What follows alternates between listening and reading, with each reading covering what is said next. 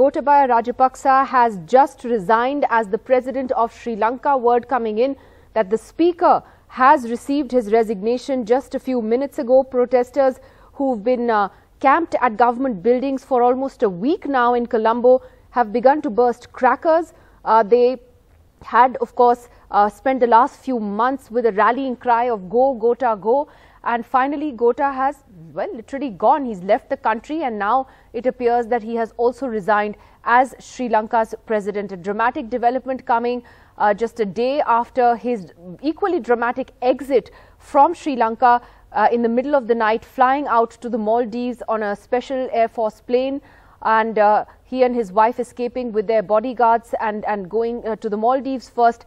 And this morning then have flown out to Singapore, where they have landed earlier today. The Singapore Foreign Ministry saying that this is a personal visit by Gotabaya Rajapaksa. It is not a question of asylum. He didn't ask for it, nor has he got it, and purely a private visit. It's not going to be his last destination, his last stop. It is expected that that could be the UAE or perhaps any other country. But importantly, he has resigned, and that paves the way for Sri Lanka's parliament to now choose a new president, because as per the law in Sri Lanka and as per the Sri Lankan constitution, if the president resigns, then the parliament has to choose one of the MPs as the next president, and the next president then goes on to complete the term of the president who had resigned from the post. We're going to try and go across to my colleague Shrija in just a moment. She's been reporting from Colombo, but this is an important step in Sri Lanka, given the political vacuum that the country has seen for the last few days, ever since Gotabaya Rajapaksa, particularly after he fled in the middle of the night or early morning yesterday, appointing Prime Minister Ranil Wickremesinghe as the interim president. That only enraged protesters even more.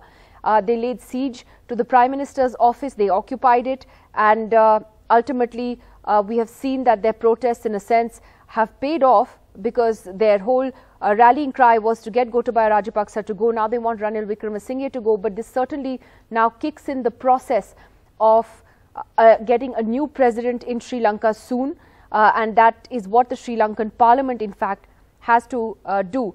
Earlier, in fact, my colleague Shrija had also spoken to Sajith Premadasa, the leader of the opposition, who could now be the new president, in fact, because Sri Lanka's opposition has decided to nominate him for the interim president's post or the next president's post until elections can be held, which would be still some months away. The country is, of course, facing a dire economic crisis, which any new leadership would have to deal with immediately. It's also not clear what happens to Gotabaya Rajapaksa from here. Once he resigns as president, it's understood that he also would no longer enjoy immunity from arrest.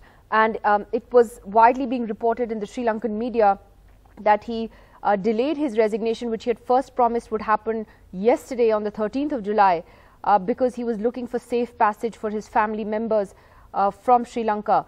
His brother, one of his brothers, Basil Rajapaksa, also is said to have flown out of the country on the same night that Gotabaya left. It's a big fall from grace for the Rajapaksa family, which as a political dynasty in Sri Lanka really has been at the helm of affairs now for more than 20 years.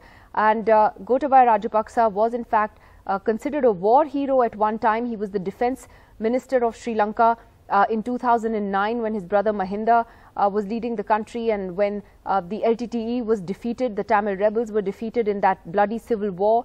At that time, the Rajapaksas were truly hailed as national heroes, particularly by the majority Sinhalese community.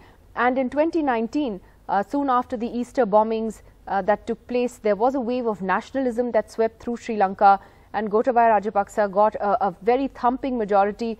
He was elected president. Some months later, his brother Mahinda was made prime minister, and they really had complete control over Sri Lanka. Many experts pointing out that their popularity was at an all-time high for the last 2 or 3 years, and it would have been unimaginable today that Gotabaya Rajapaksa is in exile now, out of the country, is in exile currently in Singapore, and who knows where next, while the rest of the Rajapaksas have effectively had to either leave Sri Lanka as well, or are just keeping a very low profile. So This could be the beginning of the end of the Rajapaksa dynasty politically, and certainly marks a huge turning point in Sri Lanka and its political trajectory. We'll bring you much more on that story.